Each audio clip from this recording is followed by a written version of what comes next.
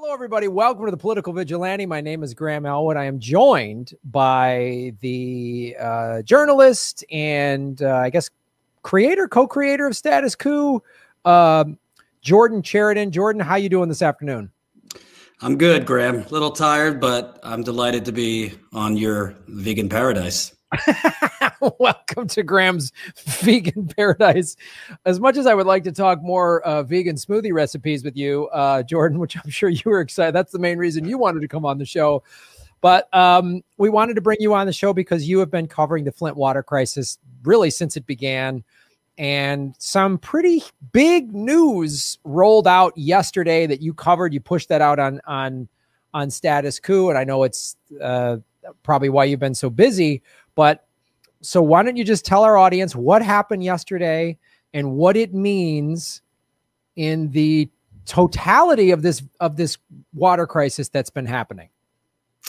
Yeah. So interestingly enough, we broke, my partner Jen and I broke a massive story with The Intercept. And essentially what we showed is the cover-up. We showed the real-time cover-up of the Flint water crisis that Governor Rick Snyder was actually involved with directly.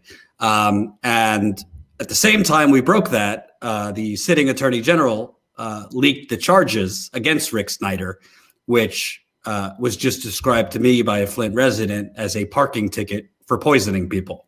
He got a misdemeanor willful neglect, which is up potentially, if convicted, a year in prison and $1,000 fine. He's a millionaire, by the way. So what Jen and I broke with The Intercept, and I've been working on this for over a year, this information that we broke was, so there was 2 investigations in Flint. Think about it this way. Robert Mueller with Russiagate, he was a special prosecutor.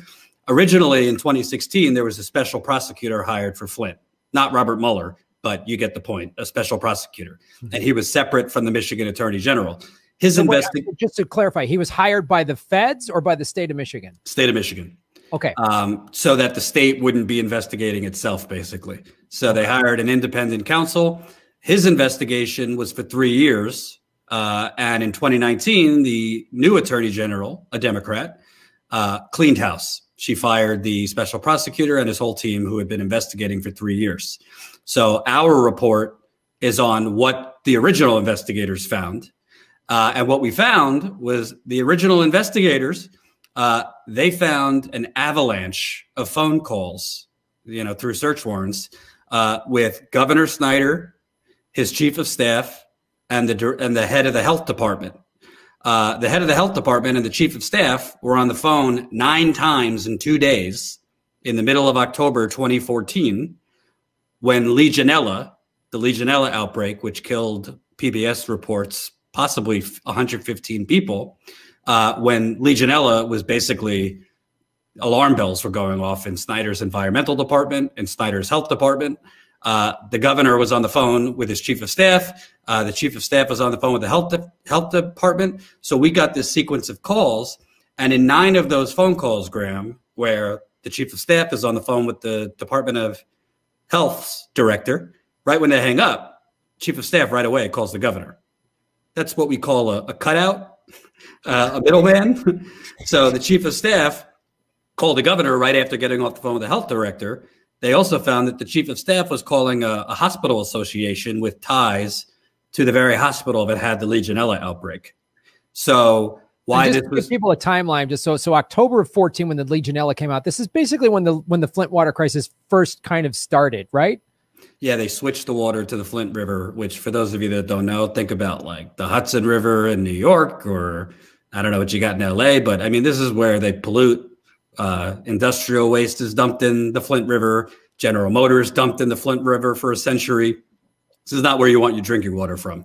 So they switched in April 2014. The reason they switched is a whole nother story. It was a privatization scheme.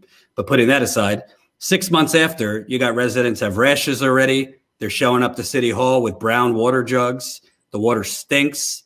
And the city and the state is telling them, oh, no, it's all right. You could drink it.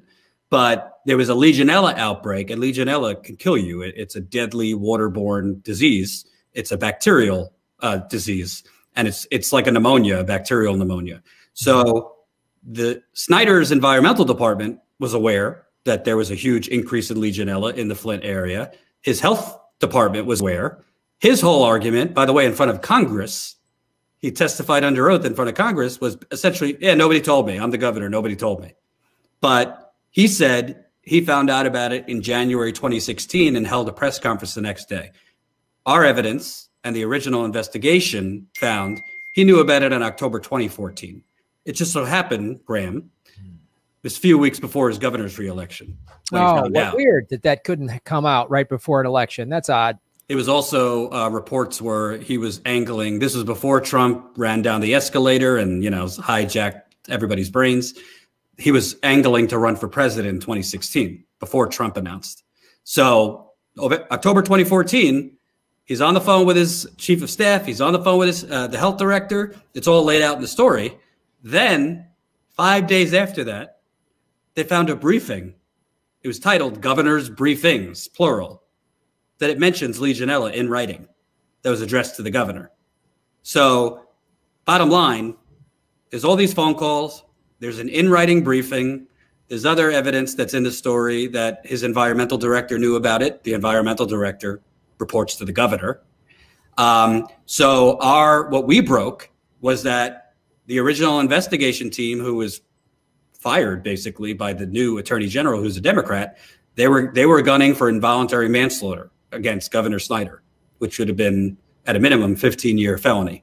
They also found evidence, definitive evidence, for misconduct in office, felony, with the misdemeanor neglect of duty charge. But the main thing was they were about 75-80% away, 75-80% there to charge him with involuntary manslaughter before they were fired by the new attorney general. And the new attorney general announced today charges against 9 people, including Governor Snyder. She claims she was not involved with the investigation. She recused herself and left it to others. But after the original investigation, which I broke, was going for involuntary manslaughter, they announced willful neglect of duty, which is a misdemeanor.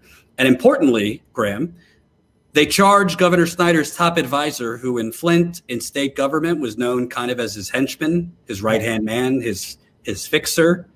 They charged him with extortion, perjury, obstruction of justice, and misconduct in office. So the question is, how is the governor's top advisor and right-hand man going around extorting people, obstructing justice, and doing all these things without the governor knowing? So it's, and one has to wonder, Graham, why do you think they announced this while the president was being impeached in the aftermath of a Capitol attack? It doesn't seem like if you want attention on something, this would be the prime time to do it.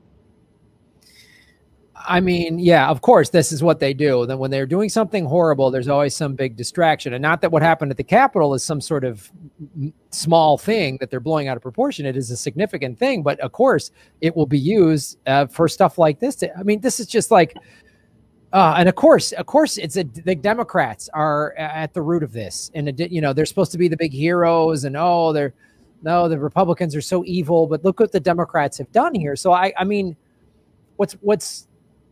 I guess my question is, and I don't, I'm not a lawyer, but, and I know you're not as well, but what is from a legal standpoint, can anything be done with the information that was gathered during the initial investigation? I mean, well, first of all, I think it's important to say, I know for a fact that the current investigation that charged the governor with a misdemeanor has all of the information I reported. So they have it. They know about these phone calls. These phone calls were basically a smoking gun. I mean, they're not on the phone, bang, bang, bang, bang, bang, for 2 days talking about the weather. They have this briefing that was addressed, governor's briefings that mentioned Legionella. So they have it. It kind of is dumbfounding how one set of investigators, who, by the way, it was a registered Republican, was the special prosecutor, how one set of investigators could see misconduct in office, neglect of duty, and were moving towards involuntary manslaughter. But this one says The only thing they could prove beyond a reasonable doubt is neglect of duty. To be fair to the current investigation that announced it today, they legally said they cannot disclose what their evidence is because that would come through the legal process, discovery and then going to trial. They will release the evidence. But they have this evidence because I know for a fact some of the people on the current investigation were with the first investigation. So it's really mind-boggling. I mean, as somebody who's covered this, you don't need to be a lawyer to know the governor of Michigan cannot not know what his top environmental officials know who report to him, what his top health officials know who report to him. This is just not possible. He also, I mean, for Vice, so before this Intercept story, Jen and I broke a story for Vice, his right-hand man, if you think of the Sopranos or whatever, the mafia, his consigliere, like his guy, his fixer, was going around Flint offering payoffs to sick residents. Like sick residents would go ballistic at town halls. They would get media attention. And all of a sudden, the governor's right-hand man is in their living room offering to pay for their medical treatment, but you can't tell anyone the state's paying for it. That's called a payoff. That's called a bribe. The residents I spoke with said, yeah, he said, I'm going to talk to the governor about this when I get back. These deals. So, I've spoken with a lot of people today on camera and quite a few off. And, they think politics is involved here. For whatever reason, they didn't want to go for the king. And it really, I don't know. I don't know why the Democratic Attorney General, she never really explained in depth why she fired these. Like, this would be the equivalent of Robert Mueller doing a 2-year investigation and like Joe Biden coming in and just firing him and just let's redo the investigation. Like MSNBC would go ballistic, right? Yeah. She just said her excuse was there was deficiencies in the investigation. They didn't get all the evidence. They did, sloppiness. Well, stay tuned because there's a part 2. There's a big reason why they couldn't get some of the evidence. There was an unprecedented guerrilla war where Snyder and his lawyers wouldn't give them the briefings, wouldn't give them the emails, wouldn't give them the documents. And the attorney general over this special prosecutor was a Republican who was enabling Snyder to not do that because the Republican attorney general was running as governor to replace Snyder. So obviously the Republican attorney general, if you're going to charge the sitting Republican governor, it might not help your chances to win the Republican nomination for governor, to win the governor. So this is there's so many layers to this corruption. But the bottom line is, if you are a governor, if you are a senator, if you are a congressman, but particularly a governor, particularly a mayor, an executive, and you can basically say there was a failure at all levels and there was a bureaucracy and nobody brought it to me. And you could get away with that. You could get away with saying, nobody told me. Nobody brought it to my level. Then that's not a good sign for your neighborhood. Because if governors and mayors and executives can get away with saying, yeah, this thing that was right underneath me, nobody brought it to my attention, it's going to happen. It is happening. It's happening in a lot of places, whether it's water, whether it's mining, whether it's fracking, you name it. But our story with The Intercept, I think, to the common sense, objective person shows this governor, his chief of staff, his health director were on the phone like a bunch of drunken teenagers for 2 days, scrambling while the topic of Legionella, there were emails from his from health epidemiologists saying the source of the outbreak is the Flint River. There were the governor's environmental advisor 2 days before these phone calls sent an email to his chief of staff, to Snyder's chief of staff, pleading for Flint to be switched back to Detroit. So right now, October 2014, there's still time to save lives. If you stop it then, if you switch it back to Flint, sure, it's going to be a lot of egg on Snyder's face for allowing it in the first place, but you could save lives. They allowed Flint to stay on that water for another year after that. Children, I've sat on porches, Graham, children forget the alphabet. children can't count to 10. I've met people, when I met them 5 years ago, they were 35, looked somewhat healthy. They're dead now. I've met people that are in kidney failure. I've met people that now have Parkinson's. I've met people that have thyroid cancer, not like 75, 80. I'm talking 30, 40, 50, no family history. So it's a disgrace, because this is also a failure of the media. I mean, I'm not from Flint. I'm not even from Michigan, and I've been there 17 times. Not because like I'm so special, but because as a journalist, you should just give a damn if people are poisoned and left to die by their government. And I think I think a lot of Flint residents, I've spoken with them, are wondering today, how does a governor who presided over this get charged with a misdemeanor? Well, yeah, the crime is I mean, it's on so many levels. As far as the media concerned, that was the thing, was like, how come you were the only one going there? I mean, literally, they went there initially and then left. I mean, like I mean, I remember doing the first time I was on Aggressive Progressives 4 years ago, 2017. You were still reporting for TYT, and you were, I mean, like you've been covering this, and nobody else. And then this, and even the way they release this news of that he's being charged, they just say Snyder charged, and they make it seem like, oh, they finally got him. And then if you got to thumb through the corporate media to go, oh my God, he got an after school detention. Like, that's it. That's all he got, was nothing. And of course, I mean, this is again another, if you want to pull it back wider, it's just more reason why this horrible two-party duopoly, never anywhere in there, from these filthy Republicans to these disgusting Democrats, is anyone thinking, hey, what's best for the people of Flint?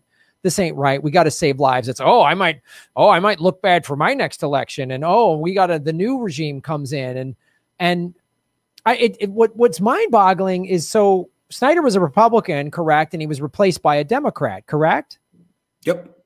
So you would think the Democrats would want to come in and fry him and say, see, I'm the savior. I fixed everything. So those awful Republicans, just from a purely, help your own statistics. Not even if you didn't care about human beings, just even if you're just a heartless politician, which you probably are if you're in either one of those parties. So, but even just from a like, this is good PR, this will help me get reelected standpoint, you would think the Democrat would come in and go, Snyder, we're going to fry that asshole and put him in jail. What do you think? Why do you think the Democrats would clean house on the attorney general, and then basically, from what you're saying, have completely sort of swept the initial investigation under the rug, the one that was charging Snyder with manslaughter? Well, first of all, I don't want to get so in the weeds that people get confused, but it's actually worse than sweeping it under the rug.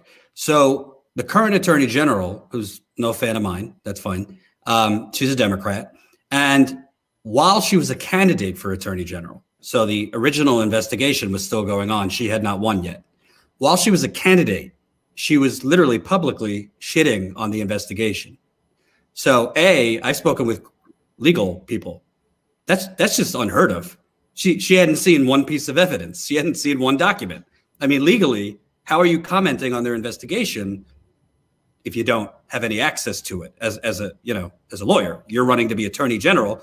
You are commenting on an investigation that you would be overtaking that you don't know anything about, really. You only know something. You don't only know what the charges you see, but you don't know the evidence they have. And I know for a fact, based on sources, the original investigation had defendants cooperating with them at that time to move up the totem pole. They were working at like an old school mob case. Start with the low people, move it up to the mob boss. Those defendants, they quieted up. They saw this attorney general shitting on the investigation, and they rolled the dice. All right, well, if she's up in the polls, she's going to win. She's probably going to fire them. And that's exactly what happened. So not only did, I don't want to say obstruct, because I legally, I don't know if that's what happened, but she basically sabotaged this investigation. Why did she do it? I could only speculate, but, at the end of the day, the special prosecutor was a Republican. The attorney general was a Republican that was overseeing this. So maybe it is that they didn't want the overall credit to go to her predecessor, who was a Republican, or a special prosecutor. I mean, I don't know. I'm just speculating. But let's say, for argument's sake, benefit of the doubt, all right, whatever. The attorney general, she comes in, new people come in, they want their own people, fine. You fire the special prosecutor, you don't fire the entire team. I was told that they barely debriefed. They barely even got a debrief from the team. So you are tossing out 3 years of investigation. You can't replace that institutional knowledge of who all the players are, of where all the bodies are buried. So they got rid of them and then, quote unquote, started over. But the problem is, what you started over with is weaker than what the original team had. And, you know, I just don't know. I'm not a lawyer, but based on what I have found and reported, there is more than a misdemeanor for the governor. There is at least misconduct in office. That's what they found, misconduct in office, including neglect of duty. We're not even getting to the federal case. He perjured himself in front of Congress, but just the state of Michigan. There's involuntary manslaughter. There's other statutes in terms of negligence. And then we have to go to, again, his top advisor, his right-hand man, who went around Flint saying, we're best friends. I'm here on behalf of the governor. Richard Baird hired Governor Snyder, gave him his first job out of college. They're like that. How is it that this man is going around offering payoffs to sick Flint residents? How is it that this man is going around extorting people? That's what they charged him with, extortion. How is it that this man, I found out through my reporting, he was basically trying to line up environmental department officials, health department officials who were being subpoenaed by the prosecution for interviews, get them in a room and give them a story. That's obstruction of justice. You can't try to dictate what defendants are going to tell a criminal investigation. He was doing that. He was basically giving them their message to go and basically make stuff up under oath. How is it that you can find that the governor's proxy, who said, I am here on behalf of Governor Snyder, he said that countless meetings. He said that in one meeting where he offered a payoff to a sick Flint resident. She's on the record. But there's no tie to the governor. Either his right-hand man is the most renegade cowboy who just does whatever he wants without anyone knowing, or he was doing it on behalf of the governor. And, you know, it's a shame, really, because honestly, to me, Flint is not just, this is not just about Flint, Michigan. It's not just about water. It's about, do we live in a country or do we live in a multi-trillion-dollar corporate conglomerate? Because this is how corporations act, not governments. This is corporations like DuPont and Dow Chemical and Monsanto. They poison people. They pay, you know, pennies, whatever, their settlements, and then they move on and no one goes to jail. But technically, if a government poisons people, you would think there's going to be some accountability, but we're not seeing that. And everything, you know, I really encourage people. I know some people don't like The Intercept, whatever. Read the story. That, you know, it ain't easy to get the truth published anywhere. So I'm happy The Intercept published it. If you read these phone calls, if you read the phone calls in the context of what else was going on when these calls happened, if you read the governor's briefing that mentioned Legionella in Flint 16 months earlier than he said he knew about it, if you read the other things in the story, you don't need to be a lawyer to know there's more than a misdemeanor there. And I wish I had the answer, Graham, why they are only charging with a misdemeanor. Maybe they're going for the easy route, what they think they definitely can convict. But at least from my reporting, I have airtight sourcing that the original investigation felt they had come to the decision to charge the governor with misconduct in office, which is a felony. It can be charged as a misdemeanor, but they were going for a felony, 5-year felony, negligence, willful neglect of duty, which is a year misdemeanor. So that would have been 6 years if you get him on both. And they were going for involuntary manslaughter. And I will say, bottom line, it's the Republican was the governor, but the current governor is a Democrat. And let's just drop the veil. The Democratic Attorney General, she ain't doing these things without the governor knowing. The Attorney General, and the governor, they're supposed to be independent. That's not how it works anywhere. They could tell you that's how it works.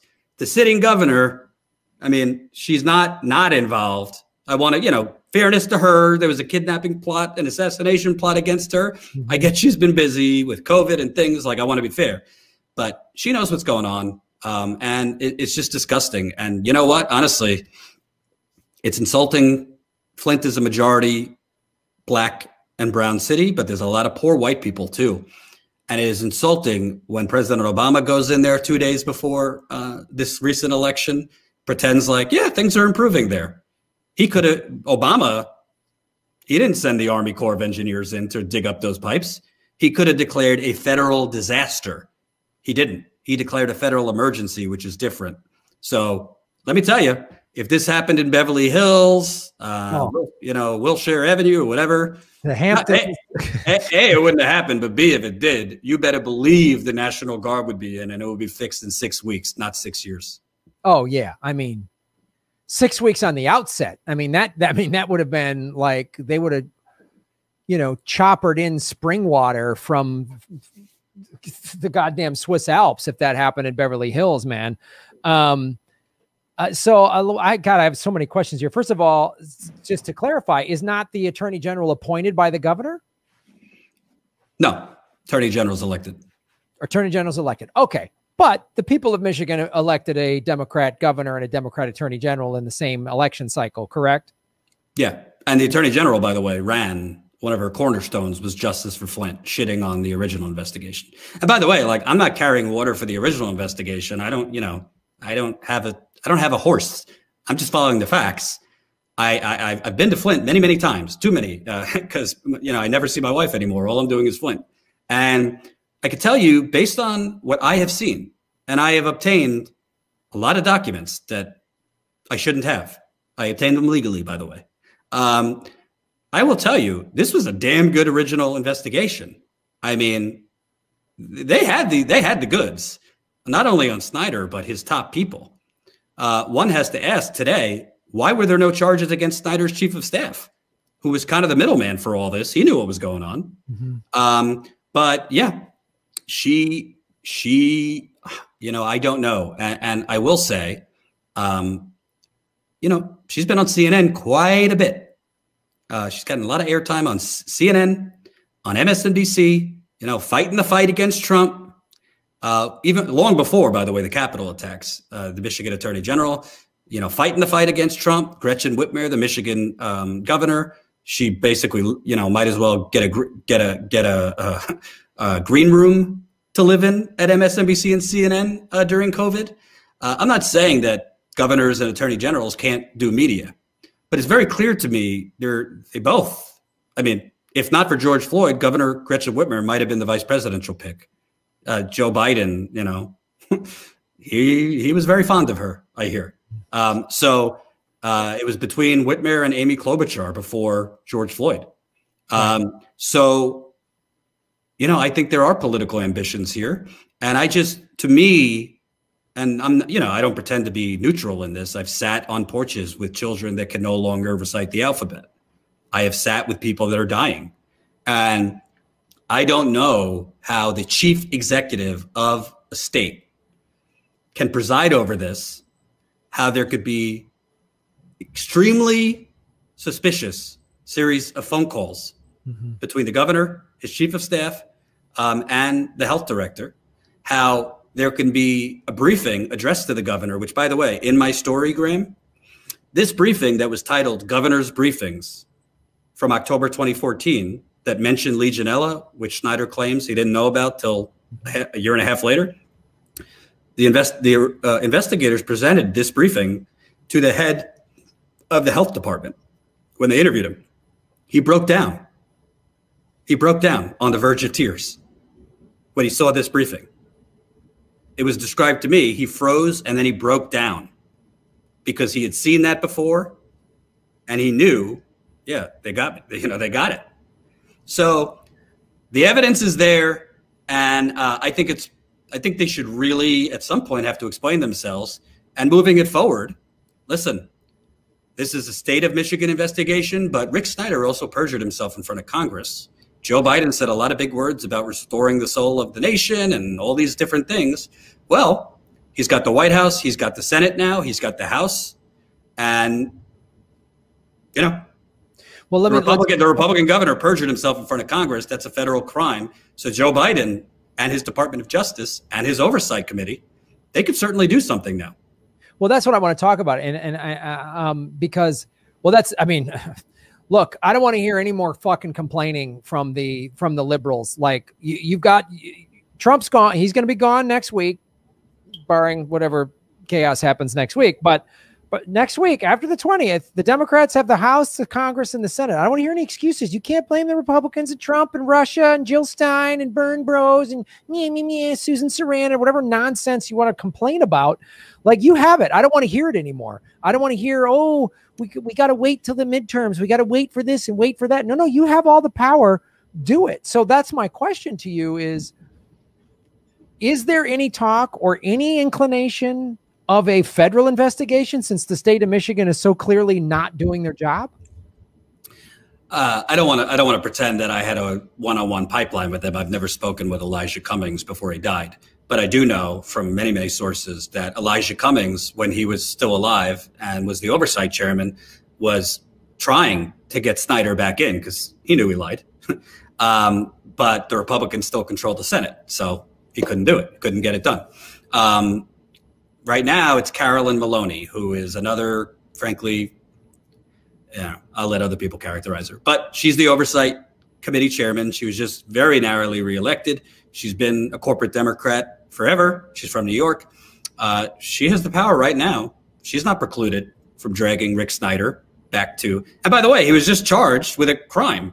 Even though it's a parking ticket, it was a crime. So wouldn't you think, hey, the state of Michigan is charging him. Let's bring him back and ask him some follow-up questions. Hey, there's new reporting that indicates we want to ask him about these calls. We want to ask him about this briefing when you told us you knew about this a year and a half later. I haven't heard anything. I mean, granted, there's impeachment and all these things, but I haven't heard anything from the Democrats on this. And unfortunately, they are going to gaslight. They are going to say, no. I mean, I'm already hearing it. Well, we have to undo Trump's damage domestically and foreign, abroad. There's so much to unwind. We can't do big things. We got to, first undo the damage. First of all, Biden could undo the damage Trump did like that through executive action. You could restore all the clean air, clean water, drilling, all that. Executive action done. That should be day one, like day one. Right. Oh, that's the thing. Oh, we got to undo all this. Okay, great. There's day one. Undo. Okay, now it's done. It's like Trump's gone. You undid all of his nonsense. Now what? Like, it doesn't take months for executive orders. They can be written out in an hour. I mean, literally, like, his transition team should have everything drafted right now. So like, his hand comes off the Bible. Oh, they hug and kiss and take some photos, and then sits his old ass down and just writes this and gets this done. Well, there's also another element here as to my working theory, an educated working theory, because I've dedicated the last 5 years to the Flint water crisis story. I think there's a financial incentive not to do anything either. And I'll tell you why. This wasn't in my story because I literally had to rush this out because charges were going out. So the reason that Flint was on the Flint River in the first place was because of a financial deal that basically was a privatization scheme. They were building a brand new water pipeline. It was called the KWA pipeline. People in Michigan know what I'm talking about.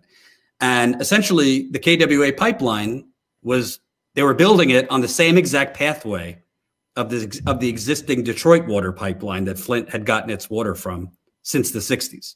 They never had a problem getting water from Detroit. Yeah, they complained Detroit kept hiking rates and all this stuff. But essentially, city of Flint officials and some state officials, they wanted to build this new pipeline. This new pipeline was going to deliver raw water, whereas Detroit's water pipeline was delivering treated water. The difference is, you know what you need? You know what people use raw water for, Graham? Fracking. They use raw water for things like fracking. They use raw water for things like meat packing. They use raw water for things like automaking, for sugar beet farming, raw water. And Rick Snyder wanted to he did frack the hell out of Michigan, particularly Western Michigan. So they were building this brand new pipeline, but they didn't have all the money they needed to construct it. So Genesee County, which Flint is part of Genesee County, they needed to get another city on the pipeline so that another city could borrow money. So essentially, allegedly fraudulent deal was struck so that Flint, a basically bankrupt city, it wasn't officially bankrupt, but close, Flint was legally not able to borrow any more money in 2014. It had reached its debt limit. So there was basically a consent order issued that gave Flint an exception to borrow $85 million to get on this pipeline. So bottom line, there was a allegedly fraudulent deal so that Flint could borrow money to join this water pipeline. While that water pipeline was being constructed, instead of just keeping Flint on Detroit's water system until that new pipeline was built, they said, oh, let's try to save money. We'll put them on the Flint River. So that's why Flint was on the Flint River in the first place, because of this totally unnecessary pipeline that essentially was going to be used. They build it as, oh, this new pipeline, we're not getting water from Detroit anymore. So now the rates will be cheaper for Flint residents because we're going to have a regional pipeline system. Well, that never happened. Detroit, by the way, before Flint went on the Flint River, Graham, Detroit offered to cut its rate in half, 50%, to keep Flint, because Flint was its biggest water customer. Detroit said, if you stay with us, we're cutting your rates in half. This would pose, they did the math, you would be saving 20% over this other pipeline if you stay with Detroit. They said, no, we're going to go with this new pipeline. Why? Because they wanted this brand new water pipeline, A, for fracking, B, there was money to be had, Graham. You know who did the bond deal for this pipeline? JP Morgan, Wells Fargo. And by the way, there was the same banks, by the way, that had money in Dakota Access Pipeline. Yep. By the way, there's a whole lot of real estate developers making money because they were using the pipeline route was making the land more valuable.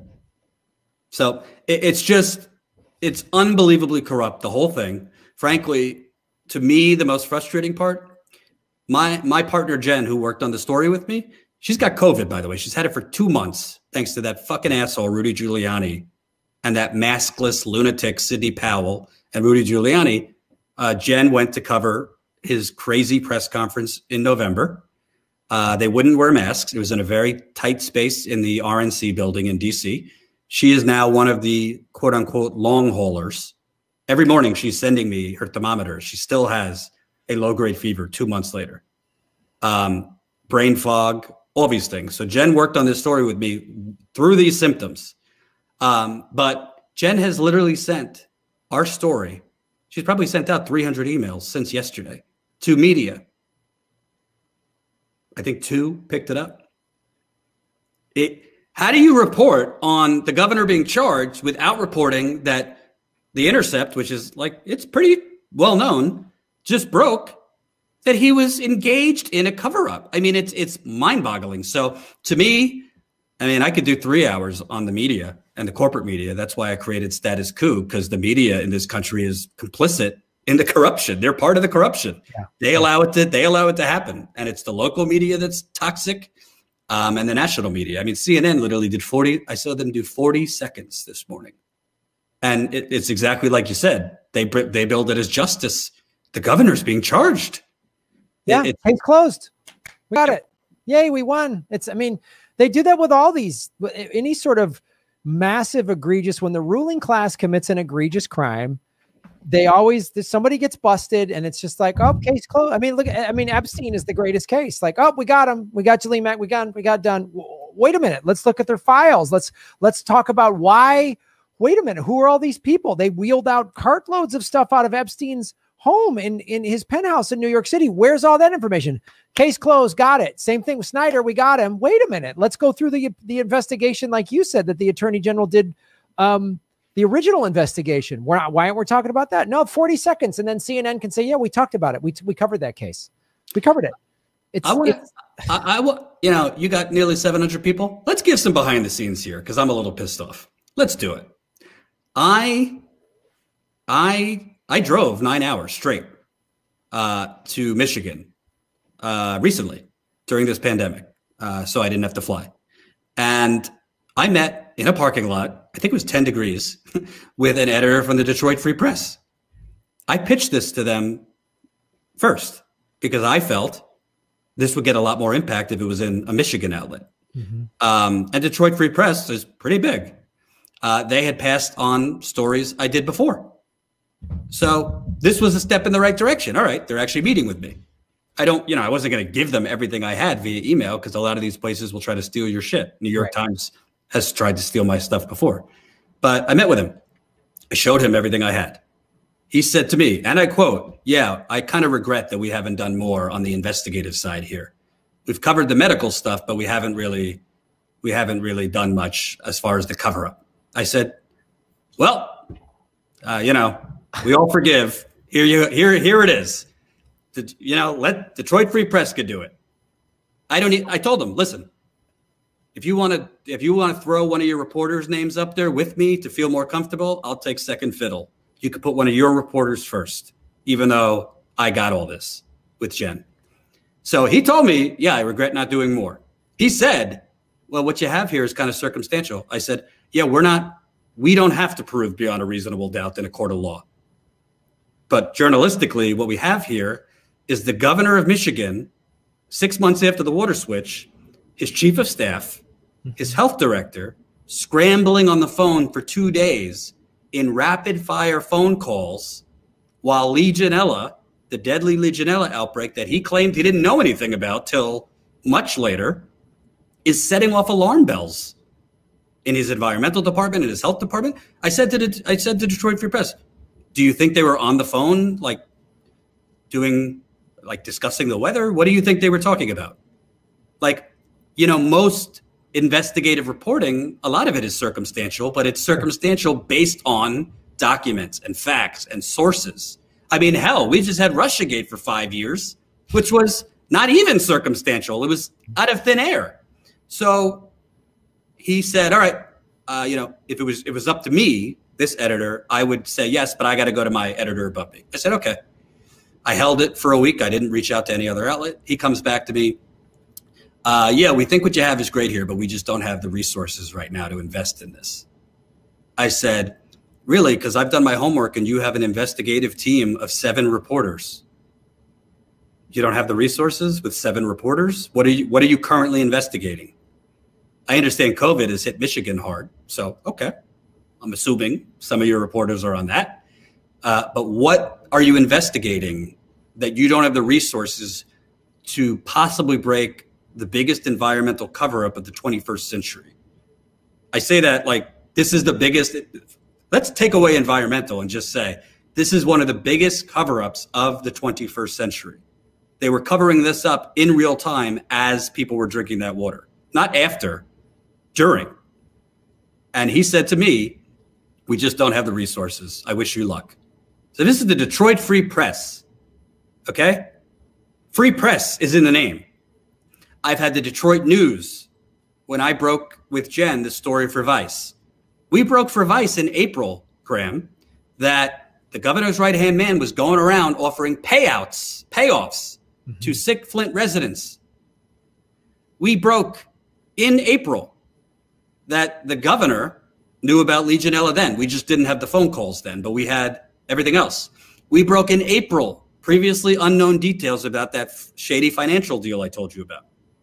Detroit Free Press tells me, yeah, a lot of this has been reported already. I said, what are you talking about? None of this has been reported. None of this has been reported.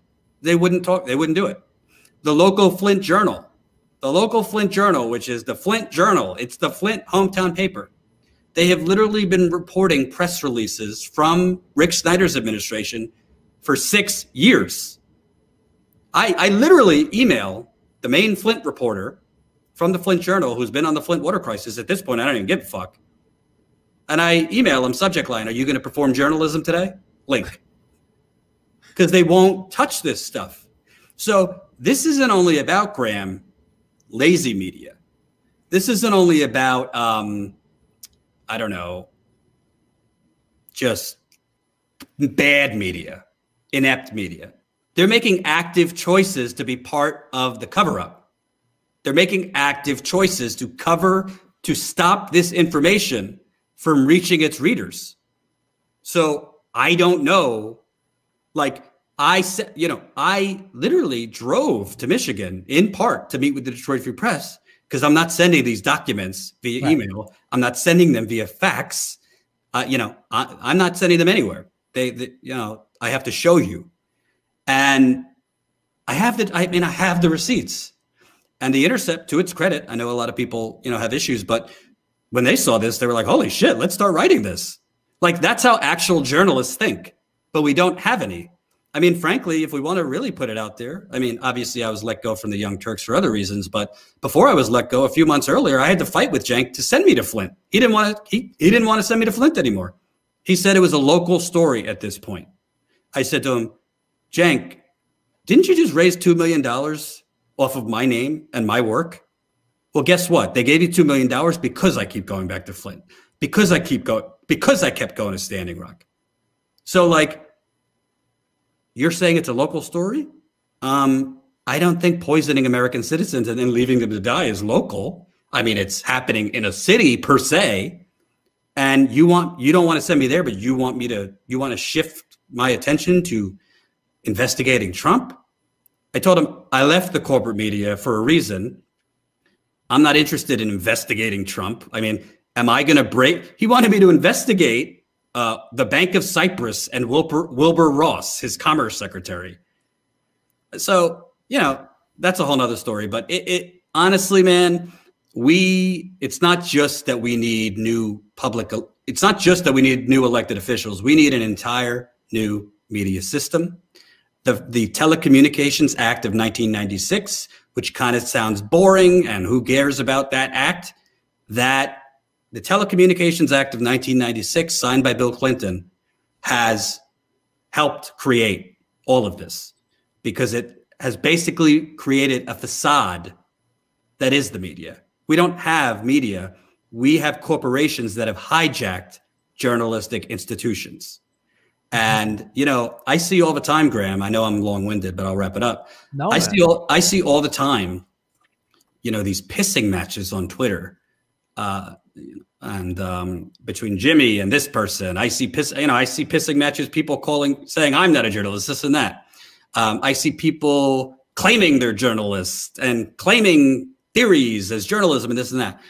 The bottom line is I don't have the authority on journalists. I'm not God's gift to the world by any means. But I will say this, it is alarming to me, and Jen, my partner, feels the same way. I keep going back to Flint. There are no let me rephrase. There are about 2 investigative reporters still reporting on the Flint water crisis in a country of, I don't know, 10, 20, 30, 40, 50,000 journalists. There's about 2 still investigating the Flint water crisis. There's about, I'd say, 10 to 15 journalists that investigate indigenous stories and indigenous communities fighting pipelines. There is about, I don't know, a handful covering Black Lives Matter before George Floyd. Half the time I wish I had a documentary crew following me, but I don't have the money. I remember, Graham, I was in Cleveland last year. There was a press conference held by activists because in Cleveland, they had in a month, 90 children had high lead levels. Majority Black city. In a month, they found 90 kids with elevated blood levels, which is kind of a sign that there's something wrong. They were on the steps of City Hall, Graham, Do you know I, who am not from Cleveland, myself and my cameraman, was the only media there? I mean, it's just, people don't get it. We shit on MSNBC. We shit on MSNBC, CNN, New York Times. I don't think people get the magnitude of the media crisis. There is no media. There is local media that essentially just reports what the police tell them, reports what the governor tells them, and that's it. And it's until, you know, we can protest governors, we could protest presidents, we could protest health departments, we could protest all these things. Until you get your ass outside CNN, outside MSNBC, outside your local media, to be clear, I'm not talking about being violent. I'm just talking about public pressure, nonviolent movements. Nothing is going to change until you shame these media companies. Yeah, I mean, it's really alarming and really disheartening. I mean, because you've got the big media giants, and then you've just got a bunch of shows like ours. I mean, they're really like, we're barely, you know, I mean, and then, you know, TYT, which was supposed to be the big hero of the online independent media, has gone, they're just MSNBC light now. And this is not the first. Cenk didn't want to do something for, you know, any sort of, he didn't want to do any activist thing. Again, that's all I've heard from about this guy. You know, Jimmy was like, we should, you know, organize a boycott of Walmart. And he's like, oh, I don't really want to support unions, you know, because then he'd have to unionize his staff. And I mean, it's just, it's embarrassing. I mean, it's really, I mean, I honestly have like, I mean, there's days I go, am I really? It's just, there's like 9 of us trying. I mean, I'm a goddamn comedian. Like I should be telling jokes and surfing instead, you know, like it's amazing that this is like, you're like an actual journalist. Then you got comedians like me and Jimmy and Lee Camp, and, you know, and there's nobody, I mean, like it's insane to me. I feel like we're the only ones even trying, and yeah, I don't even know what the fuck to do sometimes. I really feel like I feel like, and then when you see like this, like all this cat fighting online, you know, Jimmy just wanted to do force the vote, and people like, well, it's a good idea, but I don't like Jimmy, so I'm not going to get behind it. And all of that crap. Let me tell you, if that was Cenk's idea, the same exact people that were against it would have been. Yeah. And you know what? I would have supported Cenk for that. And so would have Jimmy. And so would have you. Because I would have gone, yeah, there's a lot I disagree with Cenk with, but it's a good idea. A good idea is a good idea. Look, if Trump said, I'm going to give Medicare for all before I leave office, I'd be like, great, you racist asshole. I thank you for free healthcare. You know, like, I don't like you, but thank you for the free healthcare. He wanted to give me $2,000 and Pelosi doesn't. I would have taken his $2,000 and gone, I'm going to, whatever I'm going to do with this. I'm going to give this to Black Lives Matter or buy Bitcoin or something. But just like, and the fact that like, I've watched you cover Flint and I've watched you go out there, and I'm glad to see Status Quo growing. And like, you had a camera operator at the Capitol last week. But again, I mean, that day was just scrambling to find anyone with footage. And I had you and then 2 other YouTubers who, you know, have some different points of view than I do. And it was just like, I can't, you know, because I want to sit here, and usually I like to give my audience like what's an action. I don't want to just complain everything's collapsing. Like, what can you do? And obviously, like you say, pressure media, pressure the feds. But when you say that there's so much money tied to these pipelines, and one of the things that helped create this was just fracking, well, Joe Biden and Kamala Harris looked dead into the camera during the debates and said, we're not going to ban fracking. So, you know. I got to tell you, I mean, I know I think we're well past public pressure, to be honest with you. I think we are well past, we're not moving Biden left. And I know some people get mad at me. I mean, I did vote for Biden. I'm not going to apologize for it. I didn't tell my viewers what to do. I see somebody saying I did. I literally said to my viewers, you do whatever you want. This is why I'm doing it. And the reason I did it is simple. I was at these fucking cult suicide rallies, Graham. Right. I was at these cult suicide rallies. Too many of them. And what I saw, honestly, I always thought it was overblown. Oh, he's Hitler. He's a fascist. I never went there. But what I saw as bad as Biden is, I truly felt if he was reelected, I don't know what this man is capable of. That doesn't mean I think Biden is wonderful, but you really, to me, it wasn't lesser of two evils. It was literally, this man is asking people to come out during a deadly pandemic. He's glorifying them not wearing masks. He's asking them to go to polling places on election day to, have order, i.e. intimidate people. And he's joking that he wants to serve more than 2 terms. So, I mean, I'm a Jew. I'm not a religious Jew, but I know my history. These things kind of develop into worse. It doesn't need to develop into Adolf Hitler, but it can develop into worse than what we saw. So my decision was, I'm just going to, I drank whiskey and I sent in my mail-in ballot because I'd rather, if I have 2 choices, I'd rather fight Joe Biden and Neera Tanden than Donald Trump and QAnon and Donald Trump and Proud Boys and Donald Trump and Rudy and God knows. But the point is, yes, I didn't say, I'm not like Cenk. Yeah, let's get him elected and then we'll move him left on. We're not moving Joe Biden left. At this point, it's very, very hard because there's a pandemic. But at this point, I believe the only way you're going to move, A, the media, B, the politicians, you have to move the donors. The donors are the ones making the decisions, not Joe Biden, not Kamala Harris, not Mitch McConnell, Jeff Bezos, the Waltons, all of them, the real estate developers, the fossil fuckers, as I call them, big pharma, big real estate, Silicon Valley. We need a general strike. We need to damage the corporate bottom line. That means a massive collective action in America to stop using companies like Amazon, to stop using corporate banking, to stop, if you have the means, stop fast food. Obviously, a lot of poor people can only afford that. There's a whole list that needs to be stopped. Because let me tell you something, Graham. What will have more effect on Joe Biden? You could have thousands of people outside of the White House.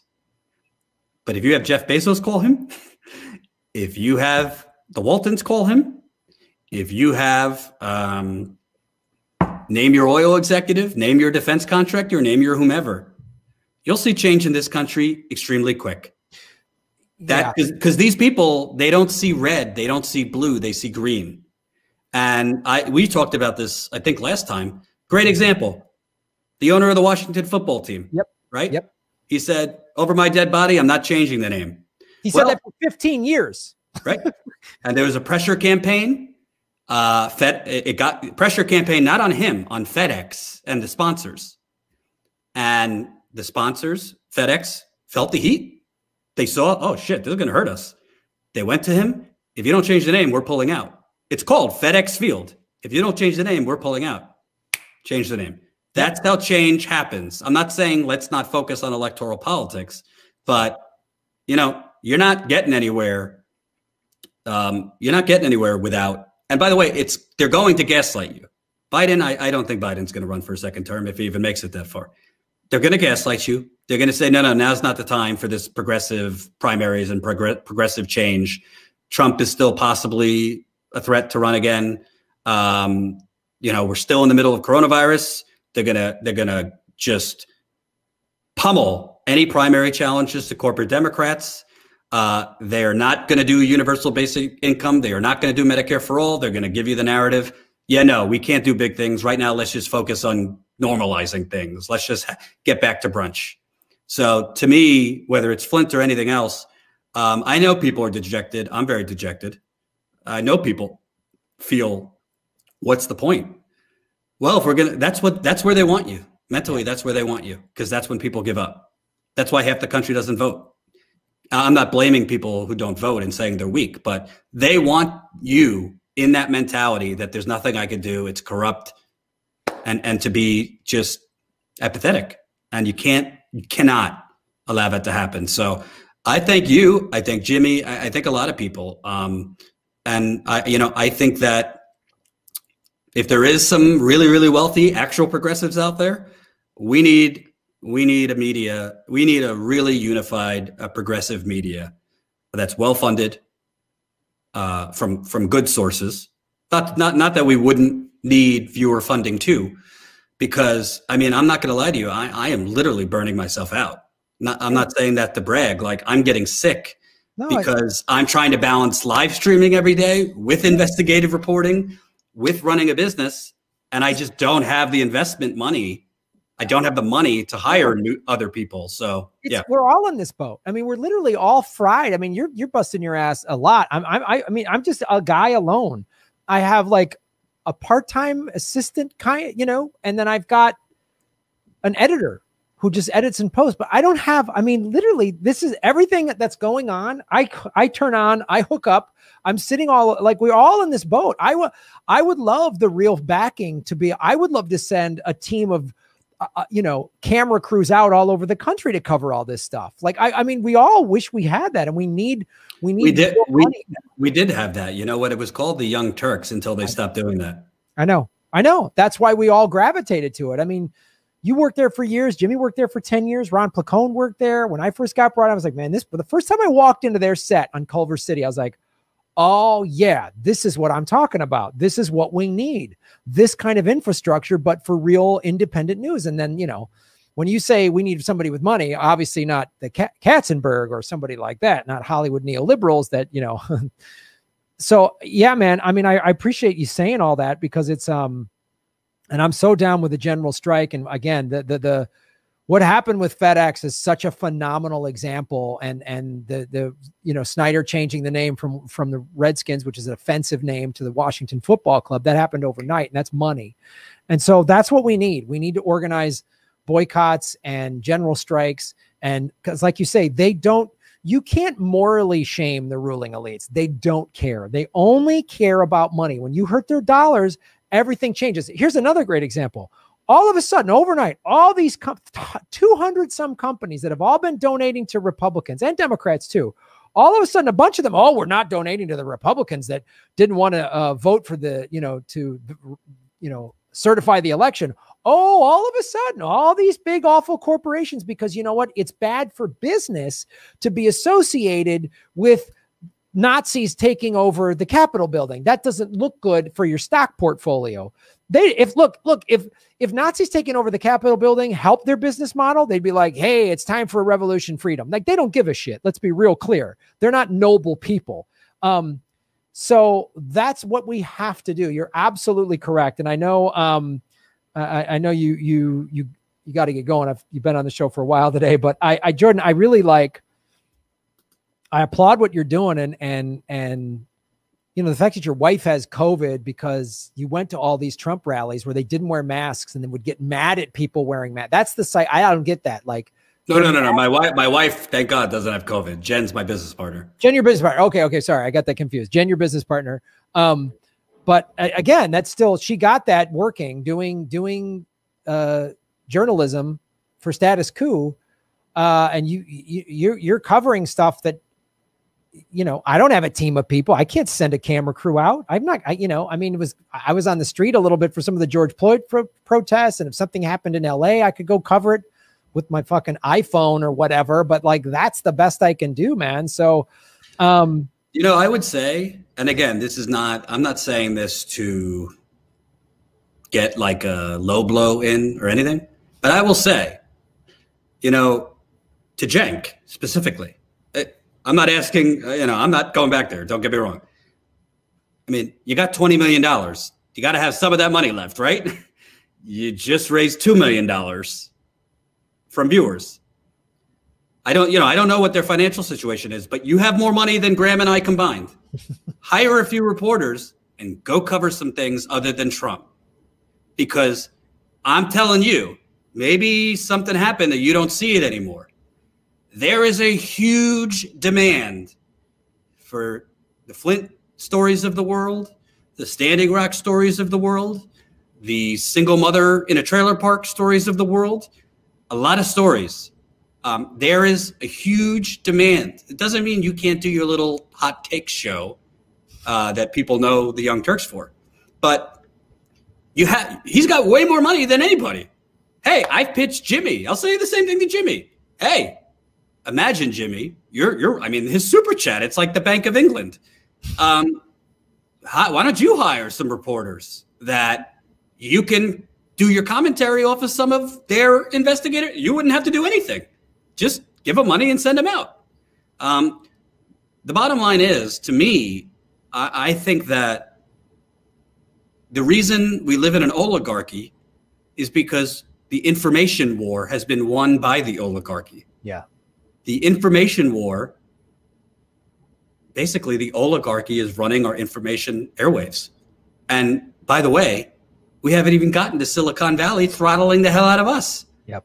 Do you know that for our big story we just broke, we couldn't even get Twitter ads approved because they said it was political?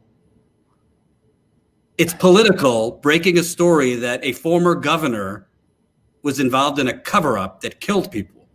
They disapproved our ads.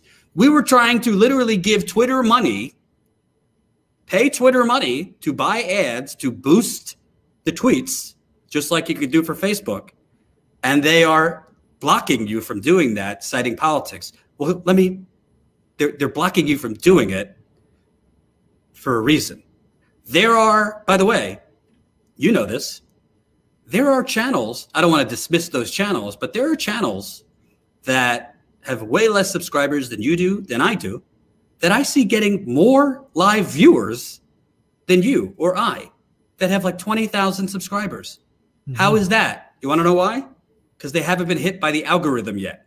Yeah. I mean, it's really, we live in people are talking about censorship because of what Silicon Valley is doing and, purging Republicans of this and that. There's day-to-day censorship happening on this platform, on Twitter, just in their algorithm.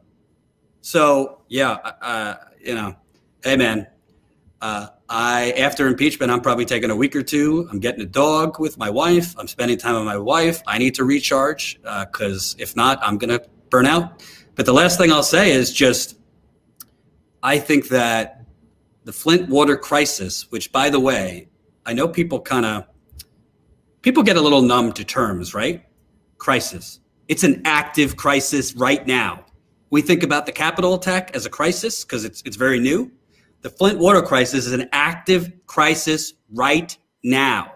People are dying in Flint right now, not because just of COVID, but because of heavy metal lead poisoning, bacterial poisoning, and frack. They just found out, it went out in the news the other day, Graham, that they were dumping fracking waste in the Flint River while they were drinking that water. So people are dying right now in Flint. People in Flint are dying of kidney failure. They are dying of thyroid cancers. They are dying of, they are slowly deteriorating with Parkinson's, epilepsy. These are young people, 30s, 40s, 50s. They don't have Medicare for all in Flint. You know who does? Libby, Montana, 96% white. They had an asbestos outbreak about a decade or so ago. 96% white. A couple hundred people died. It was rammed into Obamacare that the people of Libby, Montana would get essentially Medicare for all. And they deserve it. I don't care if you're white or black. They should have. People of Flint, 52% black. They get a nice misdemeanor charge for the governor, some filters for their water, and have a good life. If you want to live in that country, go ahead. I'm not going to live in that country. I'm going to continue fighting to expose it. And I thank you, Graham, because honestly, let's just call it what it is. There's even people in our sandbox, progressive media, that, they're spending all fucking day, these Twitter wars. I can't get them to retweet this. Mm-hmm. I'm not asking you to I'm not trying to get this story retweeted for my fame, my ego. The only way you even shame the media into doing write-ups is to get major traction on things. So, and by the way, 800 people watching, do me a favor. Tweet Michael Moore. For some reason, Michael Moore can tweet a whole lot of things about himself, but not other people's stories. Tweet at Michael Moore, because if Michael Moore tweets this, it becomes national. If Michael Moore rants, it becomes national. At MM Flint. And by the way, I like Michael Moore. I'm not attacking him. Maybe he didn't see it. Maybe he's focused on other things. Who knows? But People need help, not just with coronavirus. People need help. And they're not going to get help if the media keeps covering up what's happening. Shame on the Detroit Free Press. Shame on the Detroit News. Shame on Rachel Maddow, by the way, who showed up in Flint for a town hall, got all of his fame, and then dropped them dead. Didn't cover it at all for 4 years later so she could fucking, rant about the Russian boogeyman. Shame on her. Shame on all of them. And, props to you and others who have elevated this story. Yeah, so I just want to thank you, Jordan, for all the work that you've done and everybody at Status Coup. But that list of people that Jordan just read off, tweet Jordan's story, and I'll retweet it out today as well. To all those people, Rachel Maddow, the Detroit Free Press, make some noise, especially if you live in Michigan. Like, you have a little power if you live in Michigan to go, I want this fully prosecuted. How come he got a misdemeanor? You need to, if you're a resident of the state of Michigan, you're a registered voter, let the governor know, let the state assembly know, let your Congress people know you're not happy with this little parking ticket that Snyder got. Let them know. The only power you have is to vote them out of office. I'm telling you, the Tea Party did it the right way. I don't agree with so much of the Tea Party, but the way they pressured the Republicans, they didn't go after Democrats. They told the Republican Party, we're walking if we don't get what we want. We try to do it with progressives. It's like, well, wait, now's not the time. Hold on. I'm busy eating applesauce. I'm fucking so stupid. I can't fight for anything. You're using mean words. Like, oh God. Like, I'm sorry, man. I mean, get out of, if you can't handle mean words from a comedian on YouTube, get kindly with a rainbow flag and some cookies. Get out. You can't handle this. I don't know. I played sports as a kid. I watched professional sports. You know what happens to a head football coach in the NFL? If he loses, if he kicks a field goal and doesn't go for it, he gets fired. The fans boo him. They go on sports talk radio and go, this guy sucks. Get him out of here. He blows. The quarterback's old. His arm sucks. Fire these jackasses. And the quarterback and the head coach don't go, they said mean things, telling me to F off as an act of violence. So anyway, I'm just like, you got to get angry. You got to push these people. You got to pressure, like Jordan is saying. So, and also support Status Coup. And this is real indie journalism. What they're doing is indie journalism. I'll try to give you and other real indie journalists as much of a platform as I can. So, Jordan, thanks again. Enjoy your dog. Have a great week off. Rest up. Don't burn yourself out. It's all of us can get too burnt out. If we burn ourselves out, then we can't even do this work. And not that you asked, but please send me some smoothie recipes because I'm a little constipated and I need more vegetables. All right. You go plant-based, baby. Everything flows real quick. I'll tell you that right now. Okay. So, just a little tip. Well, thank you so much, Jordan. We really appreciate the work you're doing, and I'll push this story out there. Also, I'll put a link to this story in the show notes. So check it out, read the whole story, and get all the information. So thanks you so much, man. Thanks, man. Appreciate it. All right, brother. Later. Thanks for watching, everybody. Please hit the like button, the subscribe button. Go to patreon.com/Graham Elwood and rockfin.com/Graham Elwood, where you can support the show. Also, I have a Bitcoin wallet, a Bitcoin Cash wallet, and an Ethereum wallet in the show notes. We're taking cryptocurrency. I have a Coinbase affiliation link. We're going to be getting on some other exchanges. So that's how you support the show. Make sure you hit the subscribe button. YouTube is unsubscribing us at an alarming rate. I have a PayPal button at GrahamElwood.com. I even have a Venmo at Graham-Elwood. There's a lot of ways to support our show. We are getting crushed by YouTube. We've dipped under 73,000 subscribers because of YouTube. Thanks for supporting what we do.